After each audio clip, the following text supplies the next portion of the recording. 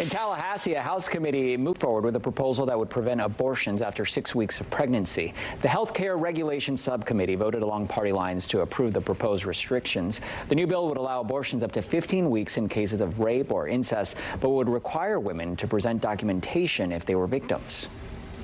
It's a bill that recognizes the importance and value